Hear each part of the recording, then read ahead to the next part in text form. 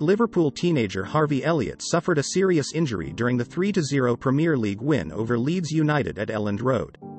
Elliott, 18, was hurt following a tackle by Leeds defender Pascal Struijk, who was shown a red card in the 60th minute as a result.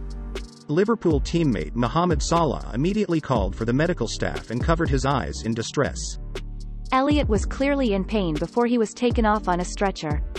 The former Fulham teenager posted a message on Instagram as the game ended, saying he is on the road to recovery. Belgian centre-back Struijk, on as a 33rd-minute substitute for the injured Diego Llorente, was consoled by Liverpool's Virgil van Dijk while Elliott received treatment for what appeared to be an ankle injury. Liverpool supporters sang, "You'll never walk alone," as the youngster left the pitch. Elliott applauded the fans while being carried off and taking on oxygen.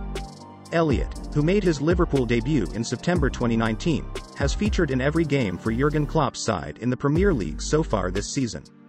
The Reds were leading 2-0 when he was replaced by captain Jordan Henderson, and Sadio Mane added an injury-time third goal.